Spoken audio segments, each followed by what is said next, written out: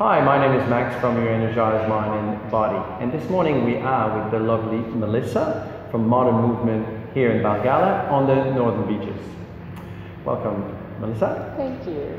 This morning what we're going to do is we're going to talk about yoga, but not just yoga flexibility and how you can sit, but we're going to talk about breath, meditation, mindfulness, and basically what all yoga is about. So I'm going to ask a few questions and interested in your journey on how yoga came into your life and probably the why. Yeah. Well, I'm originally, as you'll notice very quickly from my accent, from America. And I grew up in Idaho in the Rocky Mountains. And being an outdoor adventure mountain kind of person, everything that we did, everything that I did was about sports. Kayaking, rafting, and racing motorcycles. And yeah, life has changed a lot. And I was actually not very good at any of those sports, and so I crashed a lot. And in my career of riding motocross, I think I wound up with more than 10 concussions, broken bones, ankles, wrists, and a lot of other things. So fast forward a few years, and in college, I chose to study psychology, and specifically the psychology of health. I was really interested in how the mind and the body work together, why certain things would make somebody equivocate to a healthy person or an unhealthy person. We know that sleep is important, or we know that broken bones are not good, but I wanted to understand the deeper cause and effect of how all this came together in a more cohesive picture. Somewhere in about year 2 of studying psychology and believing myself to be studying health, I was having epileptic seizures, and I was winding up in the hospital probably once or twice a month. Internal organs were failing, and all sorts of pretty deep health issues, which made me look really in a different direction on how I was thinking about health. And somebody said, you should try yoga. So my first yoga class, to be honest with you, was hell. Forward folding after never having done a stretch my whole life, and after having broken bones and concussions and injuries and tight muscles from all of my sports, it was terrible. And people talk about their first yoga class, like leaving immediately with this like light zen feeling, and I was like, that sucks. I'm never doing that again. And everyone in the room being so good and knowing what they were doing, it was like a different language, and I'll never forget that. But I also remember later in the evening, sometime hours afterwards, just feeling calm.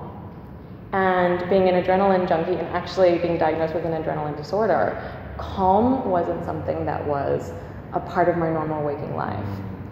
And so there was simply a spark of curiosity of, what's this? And is this something like, is this a fluke, or is this something that I could actually experience on a more ongoing basis? So I decided that I would treat it just as an experiment without committing to do it and without thinking that it was going to be anything, just to keep trying. And when you allow curiosity to guide the way without expectation, it's really cool. And I was really surprised at how much I started to enjoy the practice. And once the physical pain started to deteriorate, and when just moving in a body wasn't as terrible, I really started to understand and to feel the other things. Just going about being alive as a human being, it became much easier. There was less pain just waking in the morning. And I actually became much better at all of the activities that I was doing. I could ride my motorbike faster because I had more focus and I had clarity. I could paddle harder because my shoulders and my core were able to work better. So I very quickly fell in love with it. And I suppose we'll probably get into this a little bit later, but everything changed.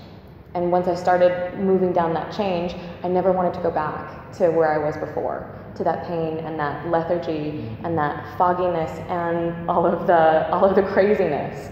So that would have been 16 years ago that started.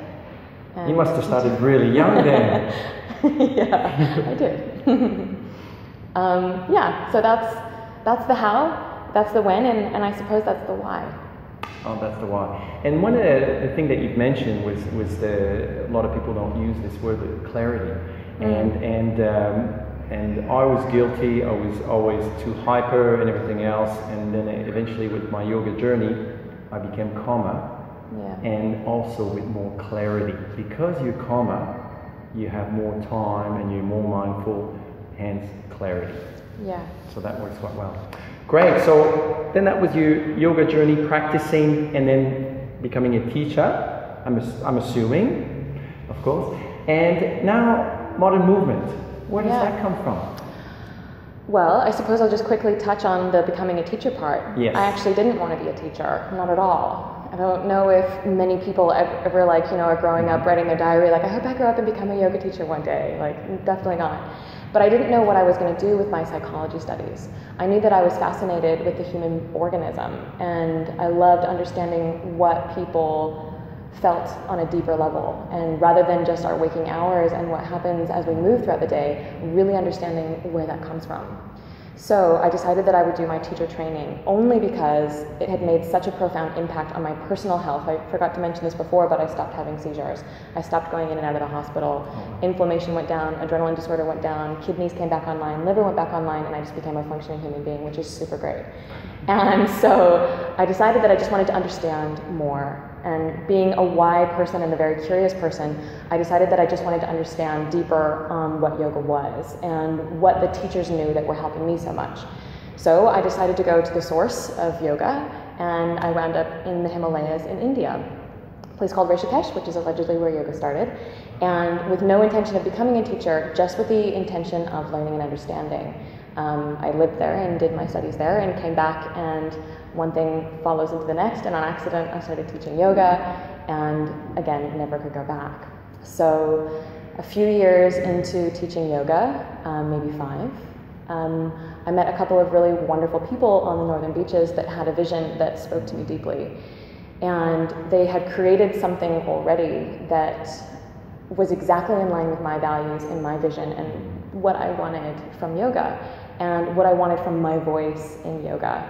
So it became a very quick and beautiful relationship where they asked me to come on board and be a part of their family. And so they already had modern movement. And so I was invited to just come in and enhance the vision, I suppose. So they had a first studio in Monavale, which from where Max and I are sitting now, it's about 20 minutes. And we wanted to grow that. We were very fortunate with the first one that it was really well received by the community. And it was a beautiful symbiotic relationship of what they needed and what the studio needed and coming together to fulfill that. So we decided that we would allow that to continue to grow. So we opened here in Valgalla, and that's really when I stepped deeper into the picture. And I suppose to elaborate a little bit on what the picture is, there is so much yoga out there, and there are so many yoga studios out there. And I loved this place, and I loved what they had created because it gave the power, and being athletic and being an adrenaline person myself, from my practice, I like to feel that there is something physical. And I really loved the entry point of the physicality, the body. In yoga we call this the asana, which is the body movements. I like those to be strong and to be powerful because I think that a lot of our life requires this from us, to really feel embodied and powerful in our physical form. This was offered, and so I loved that. And there are a lot of yoga studios that offer the power, but I told you before, I'm a why person. It's not enough for me to just ride my motorcycle at 100 miles an hour, although it was for a while. Eventually, I had to start asking the questions of why. Where am I trying to go this fast? What am I trying to receive? And modern movement, the vision for it was not only the physical, but it was a really deep undercurrent of why. What's the purpose in the movement? And what can we enhance and what can we change through physical movement? And I really, really loved that it was these two things that I was so passionate about that could come together, and that I could be a voice in that, in the, dare I say, the psychology of yoga, which you may or may not always know is happening, but it's impossible to separate the brain or the mind from the body or the body from the mind. And modern movement is the blend of that. what we think and what we feel, and how that comes together to craft who we are. So as a yoga studio, the differentiation in the vision and the creation, it's not just the strongest physical practice that you can get, because we all have a really strong life and activities and sports and hobbies. So there's the undercurrent, or I suppose that overarching why. Why would we want to embody intelligent and intrinsic movement? Why would we want to open the body? Why would we want to strengthen the body? And what is deeper than all that? What holds all of that? So that's, I suppose, modern movement and how I fell into it and what it is. That's interesting. You said so many things that people can relate to, and this one for me, it's for me, yoga is as simple as connecting mind and body through breath. Yeah. And that's what modern movement is all about. Yeah. So because sometimes in life we get stressed.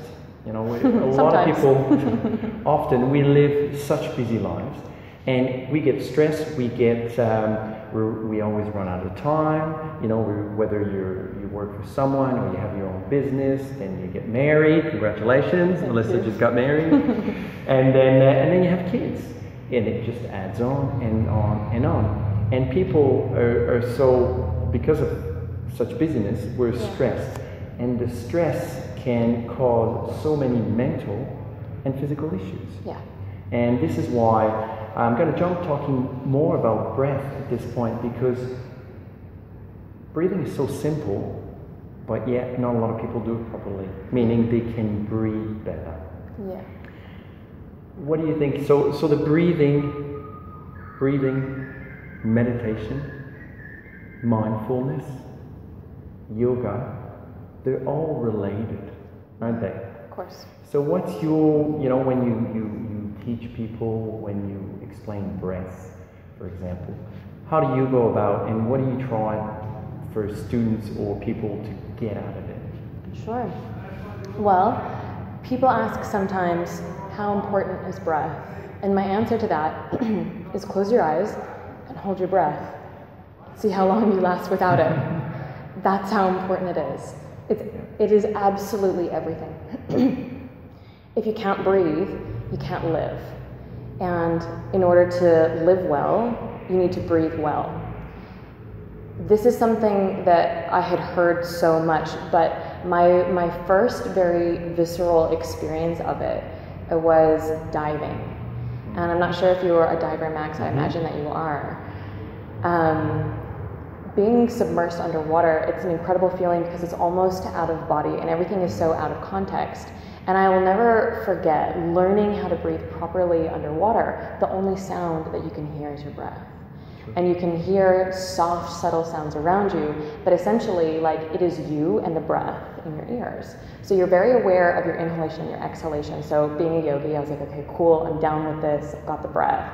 But we were swimming along the bottom of the seabed, and there was just a large rock that we needed to just swim over. But with weights, you're constantly sinking down in the ocean, and the only way to rise, to move over this rock, is to breathe in.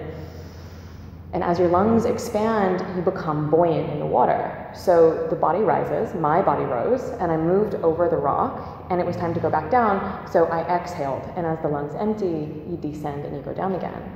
And I just thought, wow, that's fucking cool. The breath really can move me over anything.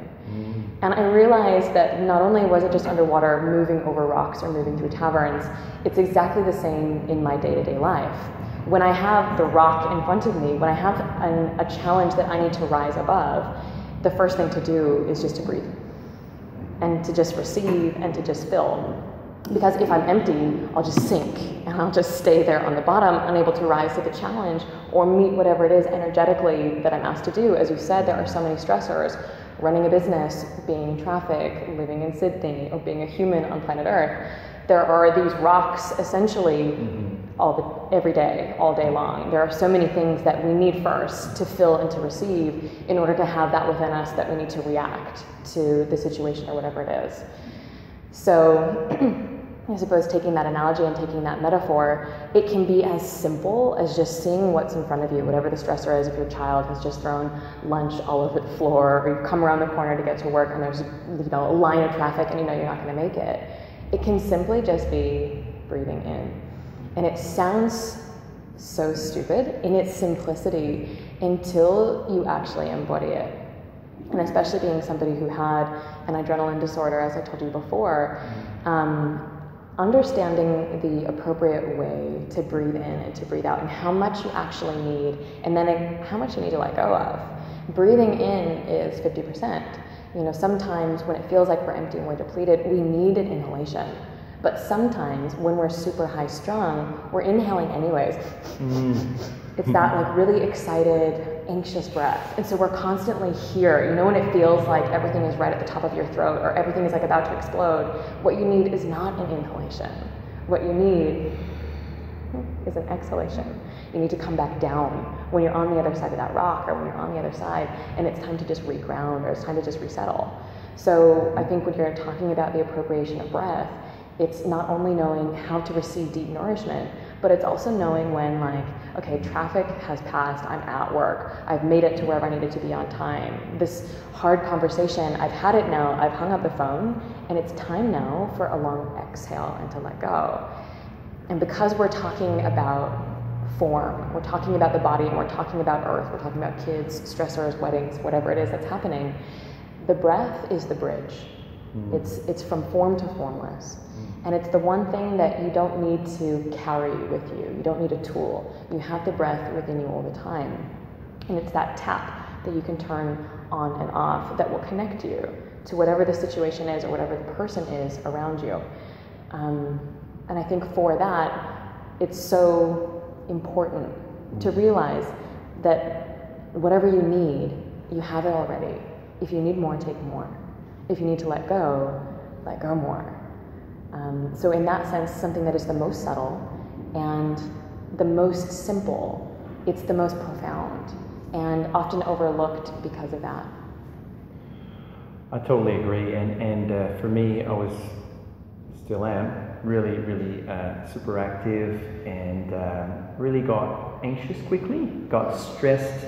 Well, I got anxious quickly and basically I wasn't breathing, I was doing the shallow breathing. So as we get stressed or frustrated or anxious, we just take shorter breath. Yeah. And what is great for me is I used to do this, and then through yoga and breathing, slowing down, mindfulness. Now it's interesting because for me, if I get anxious or stressed, something happens out of my control, instead of my shallow breathing and I actually automatically breathe deeper and slower and all the way down and all the way back out. And automatically, it calms me down. So whatever the situation, I can calm down and then deal with whatever the stress is about. Yeah. And that is so important. This is why we talk about breath, we talk about yoga. It's to slow down the mind, and then that will relax and slow down the body, and then you can move on and get on with what you've got to do. So that's great on the breath, and it's so important. Now, for the people out there, for normal people, well, I think we've talked about why they should probably start doing yoga. When do we start doing yoga? 5 minutes ago. Yeah. It's interesting. So many times, being a yogi myself, yogis will flock to a yoga room quite easily and quite quickly. The people who won't come to a yoga studio are the people who need it the most. But their answer or their thought process is always, I'm not flexible enough to go to yoga. I can't breathe well enough to go to yoga. And there's a famous quote that I hope you've heard. Saying I'm not flexible enough for yoga is like saying I'm too dirty to have a bath. It's the why. Those of us who are the most unwell or who are the most unflexible or uncoordinated, or those of us who are just straight up too busy, we need it the most. And when I look back in my own evolution, the time that I was too unwell to physically move my body to go to yoga, or the days that I am just way too high strung and I have way too much on to make 60 minutes for yoga, those are the days that it's non-negotiable. That is when we need it the most. It's when we're at the low. It's not when we're at the high. It's not when we are optimal and fully functioning human beings. Like, of course we need it then. But that's when it's going to happen anyways. Like increases like, and the opposite heals. We're often addicted to what we're doing already, but the thing that's the opposite of what we already have, there's no way we want to go there. And if yoga feels like the opposite of what you want or what you have time for or what you're capable for, that's what you need the most. You know, it's just like that metaphor, that quote before. When you are sodden and muddy and sweaty and disgusting, that's when you need a bath the most. You know, like that's the opposite of where you are, but that's what's going to bring you back to what you need to be. So I suppose the quicker or the shorter answer to the question is that we all need yoga, but because yoga is so vast and because it's such a world of infinite possibility, there's a different yoga for everybody. And whether your yoga is the breath or whether your yoga is something that's very strong and powerful, the opposite for you is going to be different than it is for Max, and it's going to be different than it is for me. We each, I suppose, need to look at where we are now, where we need to go. And just like we spoke before about the breath being the bridge, your yoga is going to be the bridge that will take you into the opposite of where you are now. So we need yoga right now. And we need yoga every day, in whatever form it's going to be, because it will change form for every person and for every day, depending on the needs individually of the person. That's right. And being mindful, you know, just being in the present, because what's happening nowadays is we're basically human doings.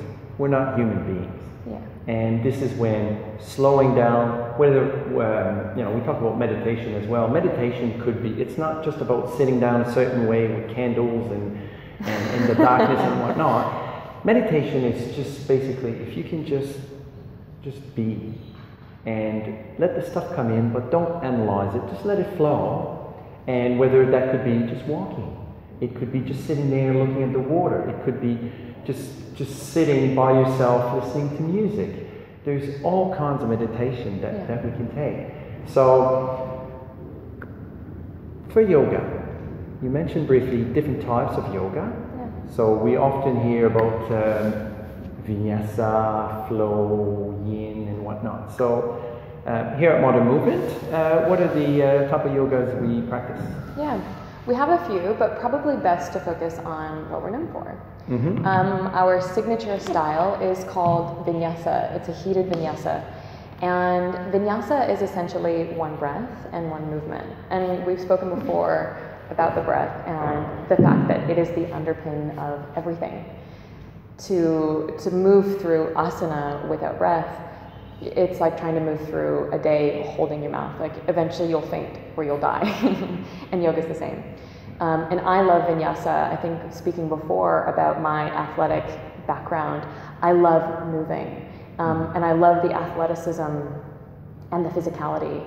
So we combine this, the movement and the physical, with the breath, so with the subtle body. So you have the strong body and the subtle body that move together in unison. And it creates, my master taught it to me as perfection in action. And it doesn't mean perfection as in the perfect alignment. It simply means doing one thing at one time with 100% of you, which is the same with meditation. Whether you're just driving your car, you're 100% driving the car. Whether you're just doing the dishes, you're just 100% doing the dishes. And I love that thought on meditation of it doesn't have to be candles and sitting down. It's just doing one thing with a one-pointed focus. That's vinyasa. It's movement with a one-pointed focus. So it's meditation through the physical body. As fast as you're breathing, so too are you moving. So as you're inhaling, you're doing something. And as you're exhaling, you're doing something else. So you will know very quickly when you're not breathing as you're moving, because one of them will suffer. Right. Whether it's shaking or whether it's fatigue. But when you can find that symbiotic relationship between I am breathing and I am standing, and I am exhaling and I am bowing forward, there's a buoyancy and there's a continuation of energetic flow, which sounds silly, but when you've experienced that, even if it's just when you've experienced flow surfing, or if you've experienced flow running, or if you've experienced flow composing artwork or playing the piano, it becomes effortless. It's just, you no longer have to require decision or thought or struggle. And that's vinyasa. It's just movement without effort. As much energy as you're expending through moving your arms and legs in challenging poses, so too are you receiving that same energy from breath. Right. That's vinyasa to me. That's right. And on vinyasa, a lot of people, funny, I'll say to some friends, oh, maybe you should try yoga. And they say, yeah, maybe I should, because everyone that does yoga and vinyasa seem to be fit. So obviously we talked about flow movement, one movement, one breath. But for the core and the body, it's excellent, isn't it? Yeah. And it's interesting you say this. Because a lot of times we look at yoga and it feels like we want to go to yoga so that we can get the butt, so we can get the abs, so that we can get the strong arms. All of these things are symptoms of yoga, but they're not the yoga. That's right. That's correct. But they happen as a result of, or as an accident of, which is a great thing, because it's a total bonus. You go in there. And do you know what? I want to say that quickly. Like, even if you go in there for the butt, or even if you go in there for the abs, like, ancient day yogis will kill me for saying this, but like, that's okay. It's totally okay. It's a Western world. It's a Western world, and it's a real world. And I've seen it happen so many times. I used to teach yoga in a gym, and everybody was there just for the physical practice. And there were a lot of athletes who would come in straight after weightlifting, they'd cool, I'm just here for a stretch. And I was like, awesome, we're just gonna stretch you out. To me, it doesn't matter. It's kind of like the arms of yoga are wide open. And whatever gets you in the door, whatever your personal goal or need is, you'll receive that. But on accident, you're gonna start getting all of the other benefits as well. So sometimes, for those of us that came there, as we said, for the clarity or for the mind stuff, the accidental benefit was the physicality. Strong core, more flexible range of motion through the body, an ability to do our sports or to perform better. But on the adverse, if you're coming in for the physicality, you will get that. And the accident will be the focus and it will be the clarity. That's excellent. That's so true. And that leads us to, now, a lot of individuals do yoga. But what we see more and more now is that we see yoga, meditation, mindfulness slowing down in the corporate world. And we see it as well with athletes. And I'm talking about professional athletes at high level, also with high impact sports such as rugby and boxing, because it's a good mix to throw in your hard training, because sometimes you could do a really hard training session and then it's that transition, from going hard for a long time to then how do you transition to become calm again. That's for athletes. Same thing in business, corporate, we're in business, you're at the office and all day you're going hard, or you're using your mind, your brain a lot, just like an athlete would use the body. And then we need to transition to coming home or whatnot. So what's your opinion with, let's just start with the corporate world. A good example here that I might throw in is, I'm Canadian originally, and I know a police force in Canada every morning, they start with meditation, so there'll be 20 plus officers sitting, however they sit, doesn't matter, you can sit however you feel comfortable, and they meditate for about 20 minutes. And then they go on with their day too, because they never know what's coming or going. So it's a good way. And even schools, I think schools in the US, they're starting students in problem schools. So those are certain areas, and what's coming with that meditation, yoga, and mindfulness. So in the corporate world, how can we help the corporate to, perhaps team building or workshops? Is that how we can help people as a group, perhaps? Certainly. And I think to reiterate something that you said and something we spoke about before, which was this concept of like increases like and the opposite heals. And when we're talking about the corporate world, what we see and what I see the most, having lived in that world myself, is the busyness. And the busyness leads to more busyness, which leads to more busyness. And the commitments lead to more commitments, which lead to more commitments and responsibility. And as we move up the corporate ladder and as we become more and more important, we expand more in what's expected of us, and therefore, I believe, our personal stress levels. And it just continues on this one pointed path. And the opposite is what brings that back into symbiotic. And so our CEOs and the people who are driving these businesses, if they're constantly just looking in one direction, taking inhale breath and inhale breath and inhale breath and inhale breath, busy, busy, busy, busy, busy, crazy, crazy, crazy, crazy, it only goes for so far before the body physically snaps. And before yoga ever happened, we were studying this in my psychology degree, how much physical stress the brain can take. And you touched this before, and in our studies, it was that 95% of all physical decay and disease is caused from the brain. So studying psychology, it was really about the biomechanics of how the cellular structure of the brain impacted the rest of the body. And I love that now I can have the same conversation through a yogic lens, but I have the confidence and understanding of its scientific backing. And from a corporate world, when we're talking about stress and we're talking about how to tonify and how to ground ourselves down again, I think the most important thing to say is that we absolutely must. If we continue going down the like increases like and allowing ourselves to be living in that high functioning, stressful, adrenaline driven world, the mind snaps or the body snaps.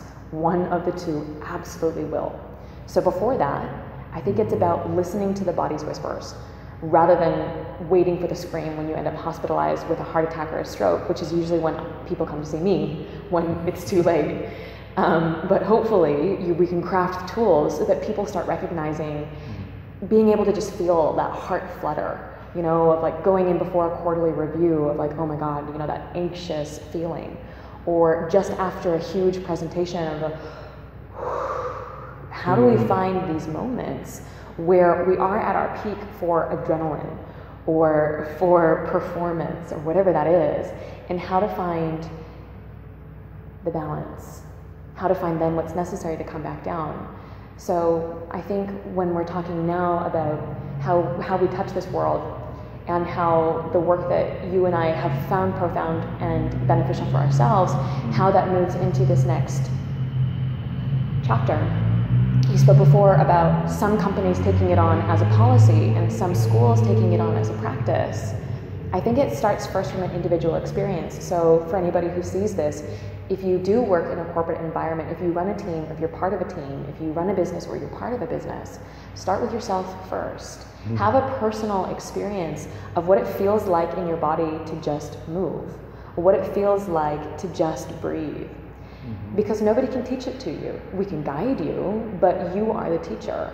And if you want to impact the rest of a corporation or the rest of a team or the rest of even just a family or a partnership, it starts first from just understanding why. And again, I told you I'm a why person.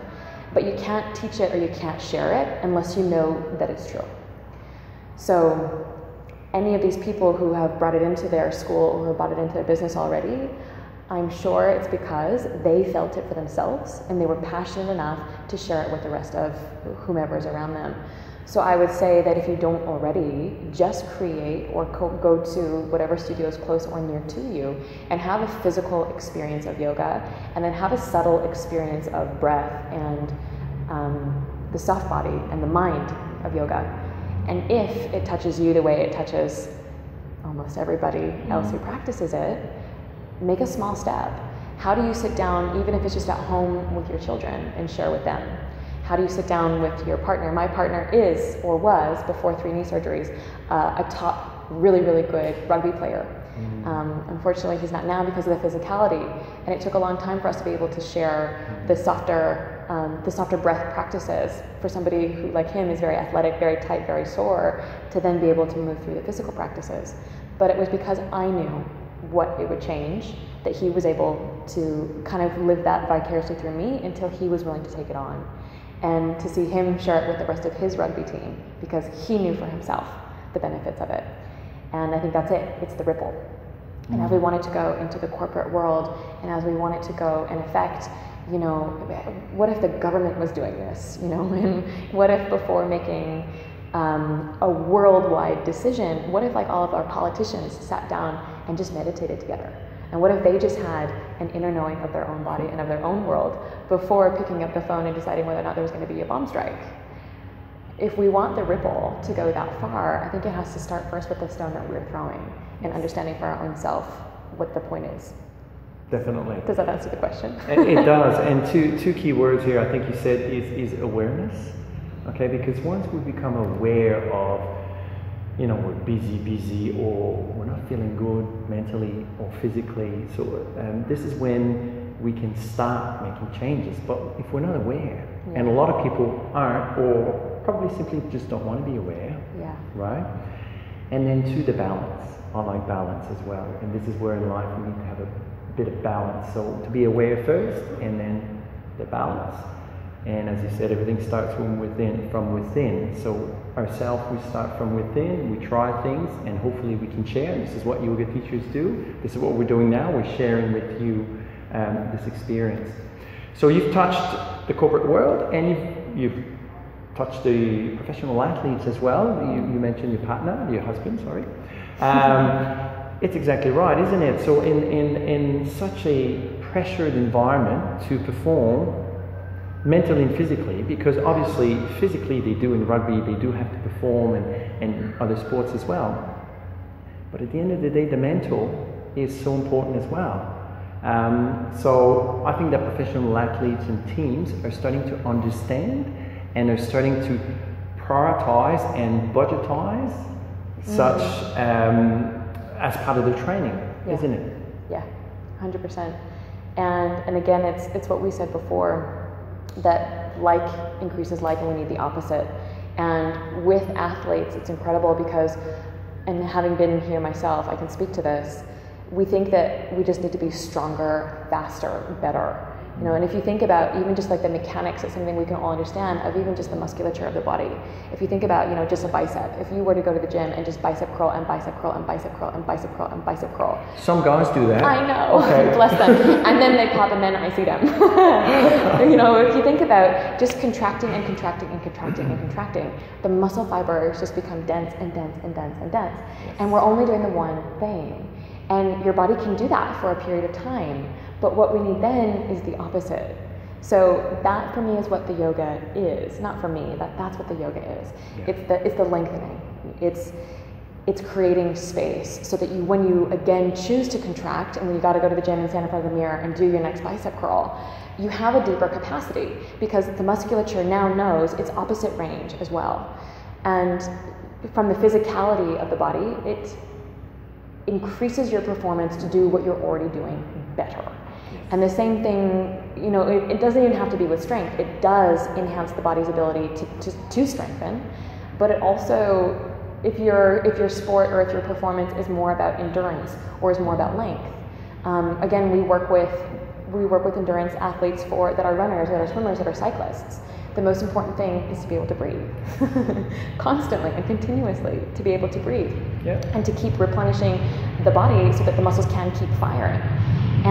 Or if your sport is something like surfing, or it requires range of motion, if it's golf or if it's tennis, the more supple and the more fluid the body actually is, the more range you have to strike harder or to strike better or to move faster. So it's interesting, you know, because the yin and the yang, we think that it's all the yang, it's all the power. Like, in order to lift more weight, I just need to lift more weight, and then tomorrow lift more weight, and the day after that lift more weight than that. In order to run faster, I just need to keep running faster. But the opposite is true.